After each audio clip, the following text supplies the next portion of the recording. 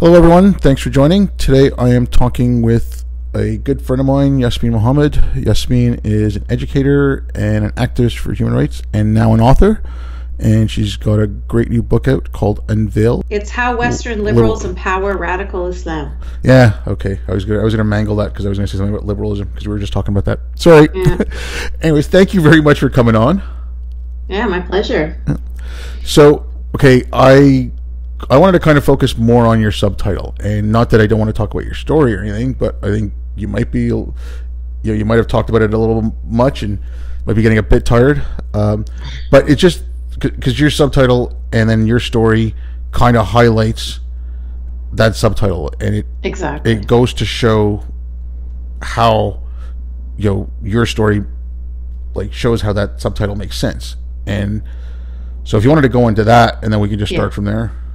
Yeah, that's exactly it. So through this book, it's kind of doing two things. It's telling my story, so it's a memoir, but then it's also through telling my story, it's showing that intersection between Islamism and leftism and how confusing and infuriating that is, and how basically what I'm trying to do is I'm trying to speak to people on the left. I'm trying to speak to Western liberals because I know that there's others on the left that are so far gone that, Maajid Nawaz calls them the regressive left.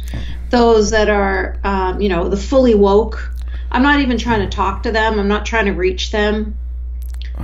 Just like I wouldn't try on the far right. I wouldn't try to convince, full-on neo-Nazis or white supremacists either. They're not my audience. Who I'm trying to reach are rational human beings who believe in Enlightenment values, who believe in liberalism, and who will be able to recognize that they are not standing by their liberal values when they turn a blind eye to atrocities that happen because of Islam. So they will back to the same, that episode of Bill Maher with Sam Harris and Ben Affleck. I mean, it was exactly that. It's the same thing. We're lamenting the same thing, what those men were talking about on that episode. It started out with Bill Maher and Sam Harris talking about how liberals are so loud to condemn atrocities against the LGBT community, for example, but when you start to say, and in 15 Muslim majority countries you can be executed for being gay, all of a sudden those same liberals, they go mute.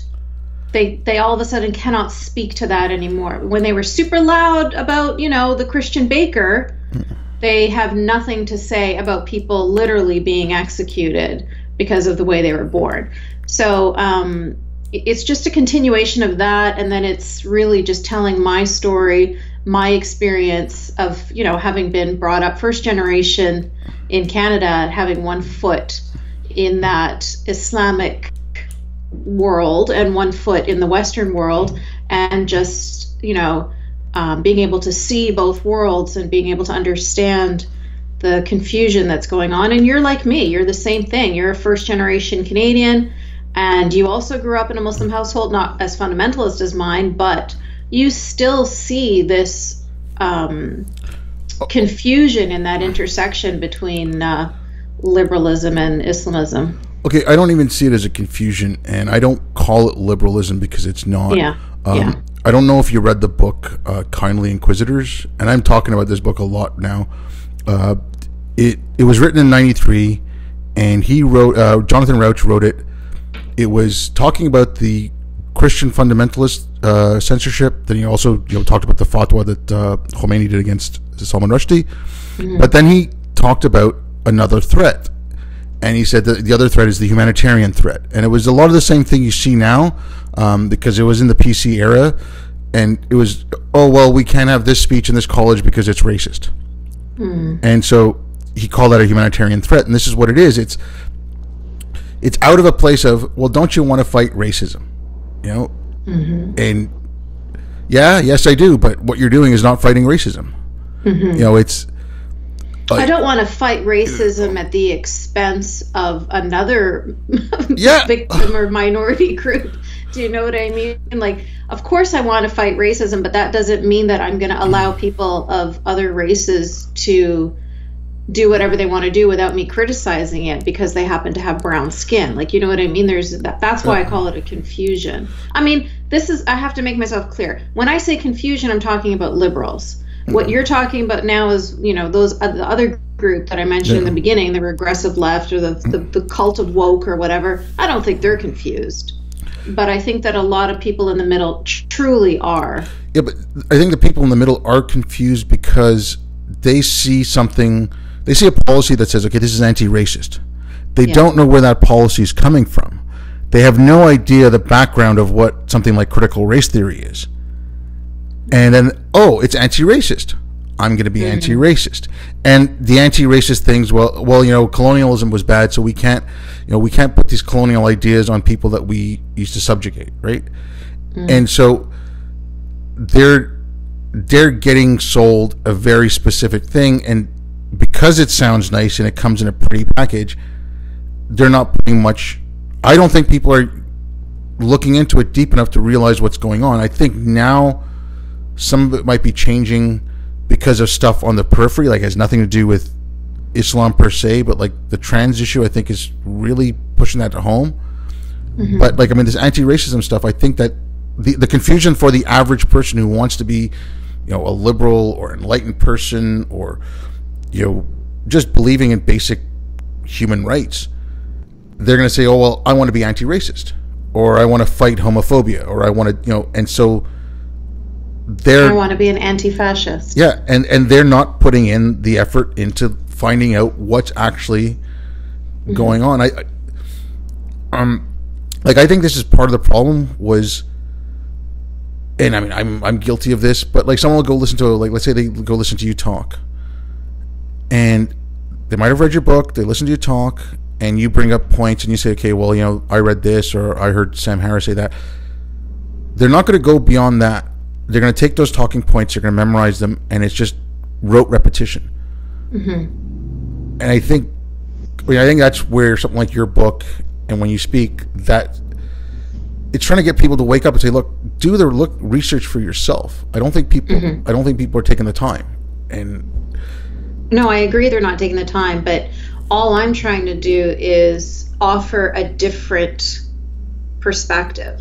So they're hearing this same narrative all the time. So, there was some guy on Twitter once that was talking about how we shouldn't speak out against pedophilia because that's just a colonialist Western, that's us pushing our ideals on these, on the noble savages, right? Pedophilia is part of their culture and it's part of their lives, so we shouldn't be telling them not to do that. What the fuck kind of low bigotry or bigotry of low expectations? That's the most heinous, disgusting thing I've ever heard in my life. Only white Western people know that we're not supposed to rape children, that's those brown people don't know, and we shouldn't push our ideas on them. Oh God. So all I'm trying to do is have another voice that speaks up counter to those narratives. I know that people aren't gonna, I tell people all the time, don't listen to me, don't listen to them, do your own homework. Muslims won't even read their own Quran, for goodness sake. Nobody wants to do the work, but at least if we're out there repeating a different perspective, then maybe they'll hear that too. Yeah, but like what you're just saying there, though. They they don't know any better. That is, to me, that's far more racist. That benevolent bigotry that comes from that side is far more racist than some skinhead or even some hick or whatever who's going to call me a packy or a towel head or whatever, right? Yeah. Grant me the agency to know that I can screw my own shit up. Did it well. I didn't need any white people to help me screw my shit up. I don't need them now. And it bothers me too, because the skinhead that's going to say something shitty to us because we have brown skin, that person is an idiot. You know what I mean? That person hasn't sat there and thought about it. That person was probably just taught this hate from a young age, and that's it. But if you've got, like, these people are PhDs, these people are like blue tick journalists or whatever that are online, you've thought about this. You have a functioning brain in your head, you know, like you've probably been through some level of academia in your life, like you, and then for you to conclude in the end something so viciously racist, that's why it's more upsetting. Yeah, I mean, okay, and speaking about the academia, there was, because I've been reading a lot of this, just trying to figure a lot of this stuff out. And I think we talked about this paper before, but it came out in 2000, and it's called The Virtuous Cut, or it came out in 2000 or 2006. Yeah. Okay, and it was, you know, the virtues of female genital mutilation and how fighting against it is a colonial thing, because it comes out of, you know, it comes out of colonial theory. And it's all this stuff, like you were talking about, oh, well, you know, they don't know any better, they're brown people. It's, you know, like they say out specifically like white ways of knowing, meaning science and reason and logic. And Exactly. I'm like, what the hell do you mean a white way of knowing? I know. How is that not the most vicious racism ever, you know? I mean, but honestly, think about it. The next time you're speaking to Dave in Wichita from Microsoft support and he sounds like Raj from Big Bang Theory, think about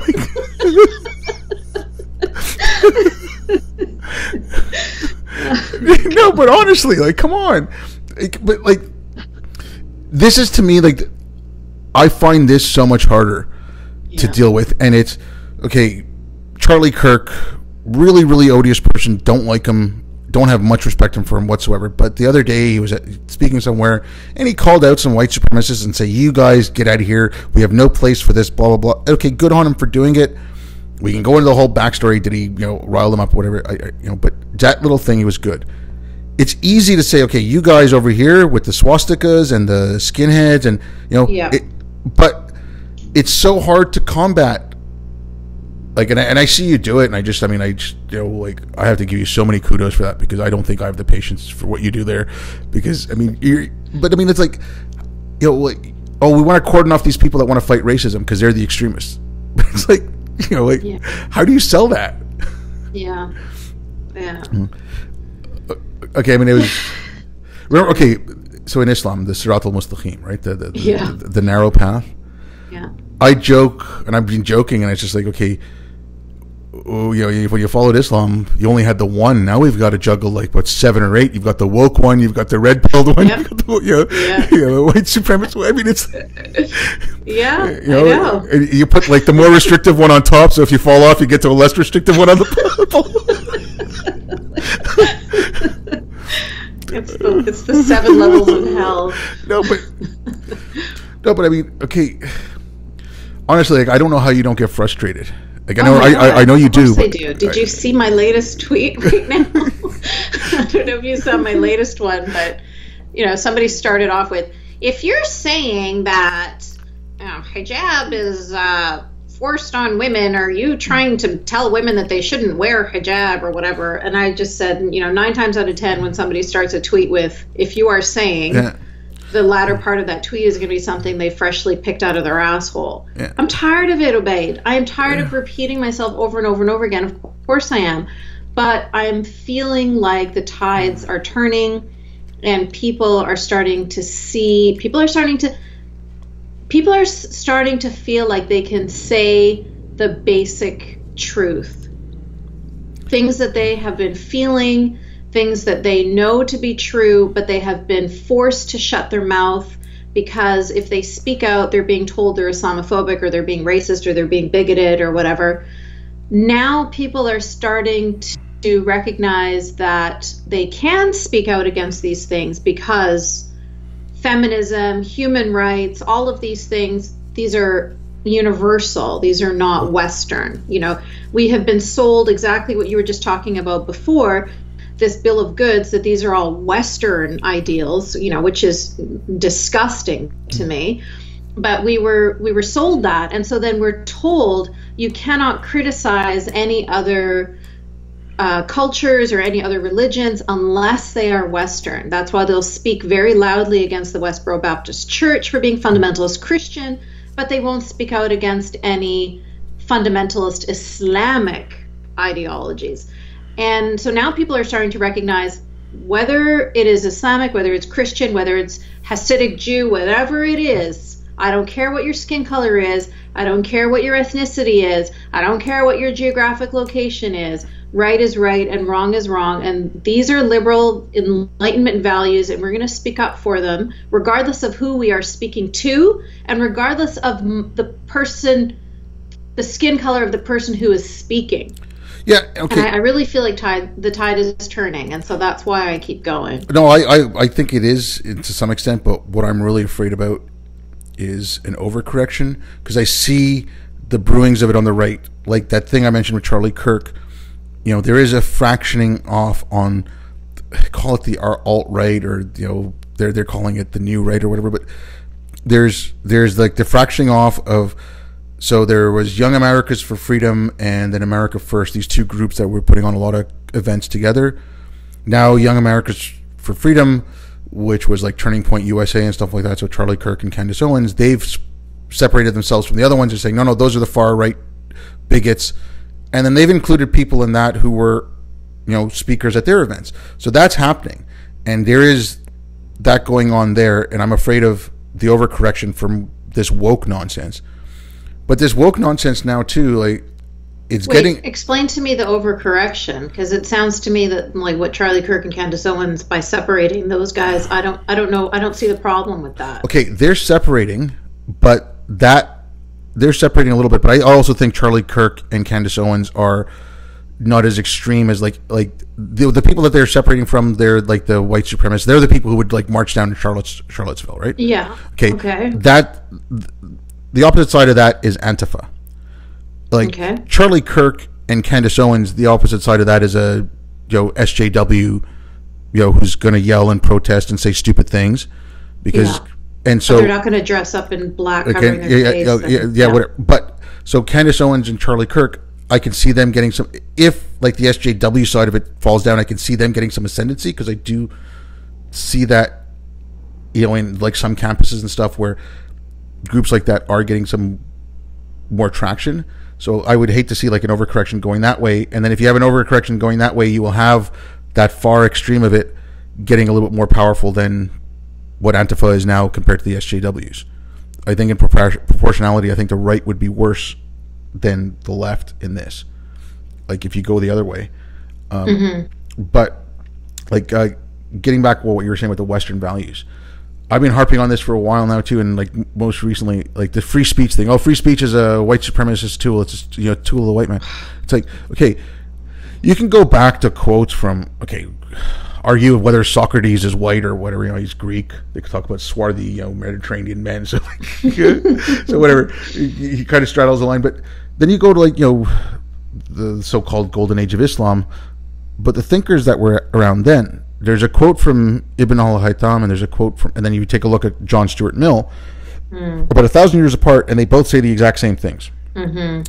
If you're looking for the truth, read the arguments from the other side, not just your own, and read it from the experts. Look for the best argument. I mean, you can show over and over and over again, yes, these values have been around. You know, there have been pockets in time when people have, you know, picked them up. And to say they're just Western, it's stupid. You know, I it's like the term Judeo-Christian. I mean, it's kind of silly. It's around. We use it. You know, it's not only silly, but it ends up becoming dangerous when you have a generation of people that are taught that they are only to criticize Western values, and they're not to criticize other cultures and other groups, because then what they see. What they're basically essentially doing is they're telling them only the Western world can progress, because that's how progress happens. It's through criticism. And so when they look at things like FGM, or when they look at things like child marriage, and they make excuses for it because they're not allowed to criticize non-Western things. Do you see what I mean? How that has become dangerous? Like if they don't recognize that not raping children is not a Western value, that's a human value. You know, not cutting off your daughter's clitoris with a razor is not a Western value. That's a human value. when they start to see us all as human beings and not separate us into Western and non-Western, then they can start to feel empowered to speak up for these values. I think I maybe just didn't express myself. I was agreeing with, like, I don't think we should think of them as Western values. And I think another problem it has is, if you want to inculcate a spirit of those values in the Middle East now, or Muslim countries, you can't keep referring to them as Western values, because the West would not have had these values if part of the reason the West has them is there were Arab thinkers and Persian thinkers that were writing about this stuff, and that knowledge came into Europe when the Mongols sacked Baghdad, right? And so if we just keep saying that these are Western values, like, okay, secularism in the Middle East, it's got a really poison, like, the term is poison, because they think secularism, they think of Saddam, they think of Gaddafi, they think of Assad, right? Oh, look what happened with Mossadegh, like secularism to them does not have a good connotation. So when you say Western values and you're saying Western secularism, the average person might think, oh great, you want to put another dictator on. Right. Yeah. I do want to say, though, just as a little caveat here, that the reason why they are referred to as Western values is because the West is the only part of the world that's actually living by these values. So even though they should be universal, they are not, they're only being exemplified in the West right now. But I do agree that obviously these are human rights, and maybe that's why we always prefer to say Enlightenment, which still gives it the American connotation, because they're the ones, basically they're spearheading it. The progress is, like, if you're talking about feminism, LGBT equality, anything that you mentioned, yes, it's being spearheaded here in the West, if not specifically in America, but probably not, because it's happening in Europe and all over the West. But that doesn't mean that it's only for the people in the West. It should be for everybody. But yeah, I think also giving it that title makes anti-Western people be against the values that would be best for them, Yeah, I mean, and then they drone on about, oh, this is stuff from old white men, and they they start quoting Marx. It's like, pardon? Yeah. What was Marx? Yeah. But okay, I know this is not really kind of in your book, but it's something that bugs me. I don't know if you've seen it, and I don't get a lot of it. I'm not anyone, I'm not worth the hassle of going after. But I started calling it ex-Muslim takfir. Where like one ex-Muslim will tell you, oh, you're not being an ex-Muslim properly, and or like, I mean, I see you get some of it, but I mean, you might even get it just for your book, like, oh, you're not doing that right because you're gonna stoke right-wing hatred, or you're not doing this. You're like, well, I think I've seen. I mean, it's kind of hard to say that to me, just because I wore niqab and I was married to a jihadi, and I went to Islamic schools, and I even taught in Islamic schools. No, sorry. I walked the walk. I don't mean that way. I mean, like, one ex-Muslim telling another ex-Muslim how to be an ex-Muslim. Yeah, I've seen that with our friend Nick. Like, people have said to her, you have white skin and blue eyes, so therefore you can't speak to the ex-Muslim experience the way we can, because even though she's born and raised Muslim, right? Like, her mother is the one that converted. She was never, she's born into Islam just like the rest of us. But yeah, I think that there's no one way to be anything, right? Like, a lot of ex-Muslims choose not to speak out, and I understand that, and that makes sense, and that's they're looking out for their own safety. And then there's other ex-Muslims that tell them the fact that you're not speaking out makes you a coward, and I don't agree with any of that. Like, I think that if you do what you can do and what you need to do and what's best for you, and you don't owe anything to anybody, and there's no one way to be there's no one way to be an ex-Muslim, just like there's no one way to be an atheist. That's another thing people say, right? Oh, you're an atheist, therefore XYZ. No, therefore nothing. Atheist just means that I don't believe in any gods. That's it. It doesn't mean that I believe in anything. It's just telling you what I don't believe in. Yeah. No, because I mean, I get it sometimes. Okay, I don't even get it to like a big extent. It's stupid things. Mm-hmm. Like, oh, well, shouldn't, and not that I do, but you shouldn't listen to right-wing media. I'm like, why not? I mean, I left all that because I didn't want to be told what I should listen to, what I shouldn't listen to, what I should say, what I shouldn't say. I know you got your book and you're going around talking and stuff, but like, where else are you going to be, or anytime soon? Or are you going to be speaking more? Or? Yeah, so I just did Dave Rubin's show, and so his episode will be coming out like December 9th. Mm-hmm. And then in Vancouver, I'll be at a conference called it's CORT, C-O-R-T, the Conference on the Conference on Religious Trauma. So that's in April. And then I'll also be going to the Seattle Atheist Church in January. Also be speaking for CFI, the Center for Inquiry. Mm. So there's lots of stuff on the go. Okay, the Seattle Atheist Church, what the hell is that? Mm-hmm. Okay. Yeah. So they are a group that realized that, we walked away from religion, but we missed community, and so they actually meet on Sundays. It's kind of like the purpose of UU, which are the Universalist Unitarians, where they just take everybody who was disillusioned with their own religion, and they just have this big, huge kumbaya. Like, doesn't matter if you're atheist or whatever you are, you can just join this group, and we have potlucks and we have whatever it is, community events. But it also allows theists as well as atheists. So the Seattle Atheist Church is just a group of people that are all atheists, and they just want to get together and have that sense of community that you lose when you walk away from your own community. Yeah, okay. I mean, sounds kind of neat. It was I'd never heard the term atheist church before. Yeah, yeah. It seems kind of oxymoronic.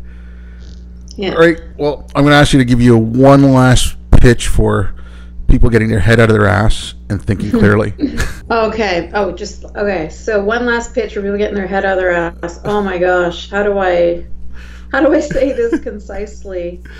I think that essentially, if people just, when you look at a situation, don't look at the skin color or the ethnicity or the religion of the actors in that situation. Just look at the situation itself, and then that's how you make a judgment based on your values, and then decide how you think about this, or how you feel about this, or how you want to respond to it, or if you want to criticize it or not. That you just look at the actual actions themselves. So another thing that I just wrote about today was in my conversation with Sam Harris, we talked about this a lot.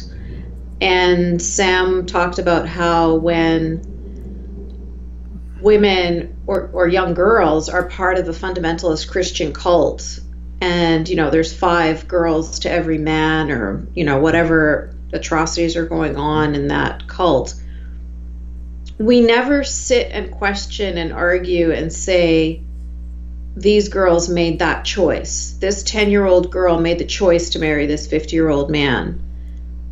We don't make that argument when it comes to Christian fundamentalists. We immediately understand that these kids have been indoctrinated into this, and they have made the choice to subjugate themselves based on, Stockholm syndrome, or basically, for me, the reason why I made a lot of those choices was just fear of burning in hell for eternity, because you actually believe that is the truth, because you're being told it from as far back as you can remember.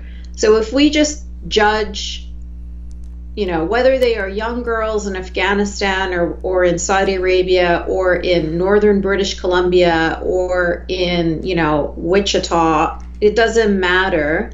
Human beings are human beings, and if we can just start to accept that regardless of the skin color of the people, or regardless of the specific flavor of religious indoctrination, humans are all going to respond in the same way.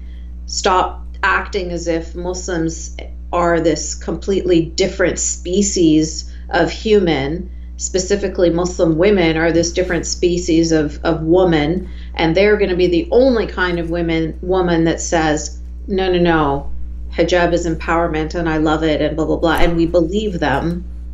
But when you have a fundamentalist Christian woman talking about being empowered by, whatever it is, subjugating herself to her husband or wearing her Mormon underwear, then we're not going to say, yeah, that's an empowered choice that she's making. We're going to understand that she's talking from a place of a person who's been indoctrinated into fundamentalism.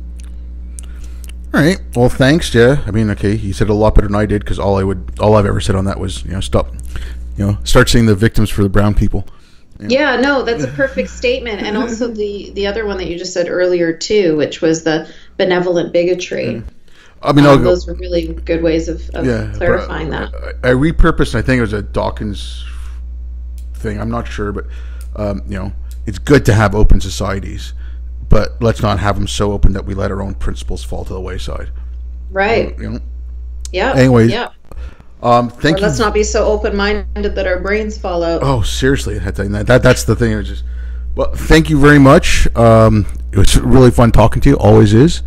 And if you want to let people know where people can find you, and then I'll put all the links in the description. You can find me on Twitter, Yasmine Mohammed. You can go to my website, yasminemohammed.com. You can purchase my book, Unveiled. How Western Liberals Empower Radical Islam, available on Amazon, Barnes & Noble, and wherever your favorite bookstore is. Oh, cool. Barnes & Noble's picked it up. I didn't know that. Yeah. Congrats. Yeah. Any bookstore that you go to, you can request it from them, or even request it from your library too. Encourage them to put it on their shelves. Please help me out. I'm self-publishing, so I don't have any marketing team or anything behind this. I don't have any large publishers, so I need your support with getting the word out. All right. Well, once again, thanks again, and thank you, everyone, and I'll be back.